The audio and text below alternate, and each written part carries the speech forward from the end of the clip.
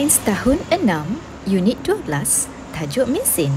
Kita akan fokus kepada Mesin Kompleks. Assalamualaikum dan selamat sejahtera semua. Mari kita mulakan. Setelah kamu faham tentang mesin ringkas, sekarang apa pula yang dimaksudkan dengan mesin kompleks? Mesin kompleks adalah alat yang terdiri daripada gabungan lebih daripada satu mesin ringkas. Cuba kamu perhatikan gambar di bawah. Bolehkah kamu kenal pasti mesin ringkas yang terdapat pada alat-alat di bawah?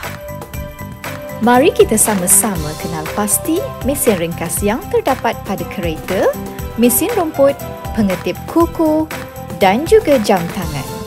Okey, jom. Kereta. Gabungan mesin ringkas yang terdapat pada kereta adalah skru, gear dan juga roda dan gandar. Skru dan gear terletak pada bahagian enjin kereta. Roda dan gandar terdapat pada bahagian tayar kereta. Perhatikan. Mesin kompleks yang kedua adalah mesin rumput. Gabungan mesin ringkas yang terdapat pada mesin rumput adalah skru, baji dan juga roda dan gandar. Skru terdapat pada bahagian enjin mesin rumput, baji di bahagian pemotong mesin rumput dan roda dan gandar di bahagian tayar mesin rumput. Mesin kompleks yang ketiga, pengetip kuku. Gabungan mesin ringkas yang terdapat pada pengetip kuku ialah tuas dan juga baji. Seperti yang kamu telah pelajari, tuas terbahagi kepada tiga iaitu daya, fulcrum dan beban.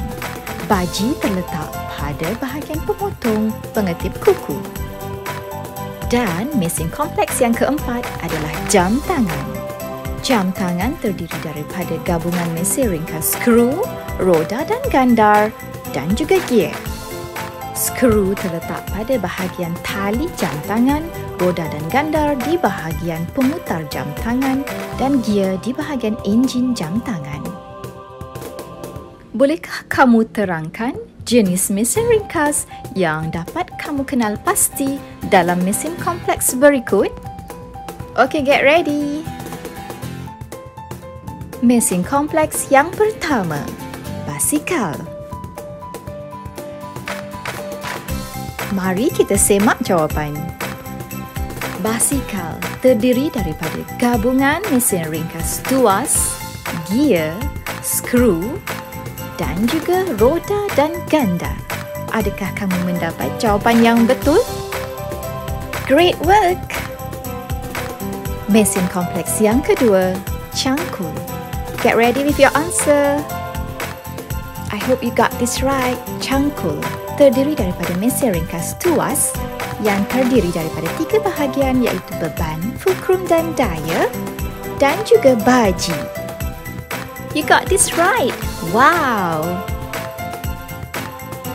Seterusnya, mesin kompleks yang ketiga, pagar.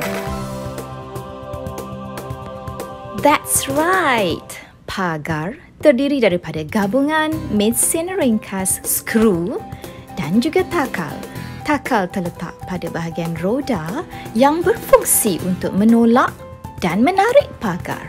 Superstar untuk kamu! Kesimpulan yang dapat kita buat melalui pelajaran kita pada hari ini adalah hampir kesemua alat yang kita gunakan dalam kehidupan seharian terdiri daripada gabungan beberapa mesin ringkas. That's all for now. Thank you for watching. Terima kasih semua. As usual, take care and stay safe.